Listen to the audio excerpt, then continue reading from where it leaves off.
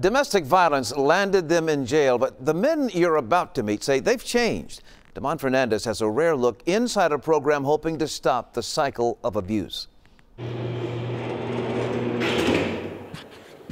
Has everyone signed in? Make sure you sign in so you can get credit for it. Today we're going to be talking about negotiation and fairness. Every Tuesday morning, counseling and guidance is part of the plan for some inmates in Dallas County Jail. It's not all about us, it's about us.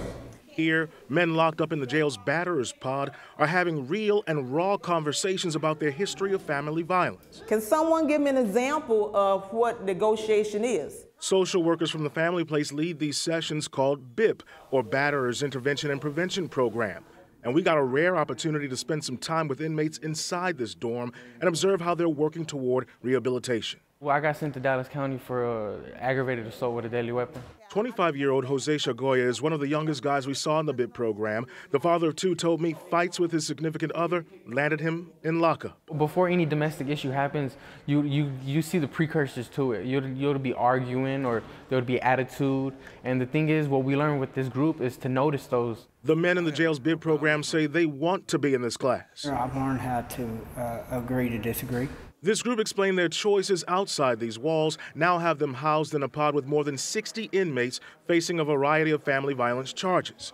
Was that overwhelming to you guys? Yes, you can't believe how many people getting charged with a similar case. There are 24 weeks of classes, all geared at helping identify and change problem behavior. Family violence is out of control. Ladarius Davis is a Marine Corps vet who's been serving time here 16 months. He's become one of the most vocal in his classes. Davis told me he's focused on improving relationships. I'll be able to teach my children some things before it get to something of this nature, and you'll be on this side like your father is. One thing everyone knows and made sure to share, breaking the cycle of aggression or abuse isn't easy. It's not the key, because you see where we at, because we're not using our head. Many of these guys shared they grew up in homes where they saw loved ones fight and figured it was the norm.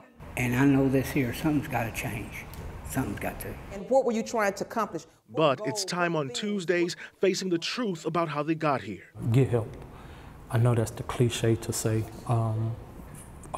If you know that you have those issues, you know that you have those issues before anybody else does.